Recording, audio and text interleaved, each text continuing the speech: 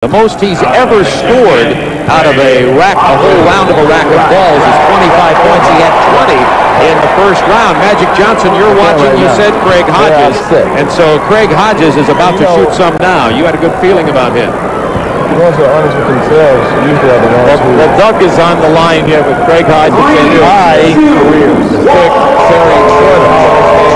I'm telling you, he loves that corner right there. He's going to make 4 out of 5. Maybe 5. You and he had something going here. He loves that maybe corner. 5 for 5. He loves yes, it. Come on. Craig, make me look good here. Huh? That's right. Well, my guy Danny Ainge is already on the hardwood. Well, there's 7 in a row for Hodges. How about the rotation? There's 8. Or what? There's 9. Craig will sit down now. Final. Put on a show, Craig. Fans have been waiting for this.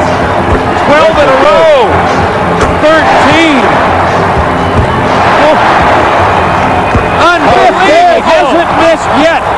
A total of 30 points is possible. Look at this. This is unbelievable. Unbelievable. First miss. Remember, 25 is the record for a round. Looks like Hodges may break that.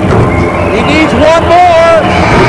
Oh, unbelievable. That was tremendous shooting. He holds the record at 25, and now he gets 24 in this preliminary. That means that he will advance to the finals along with Terry Porter. So, now, you liked Porter. Well, remember Doug, now, you said Craig Hodges.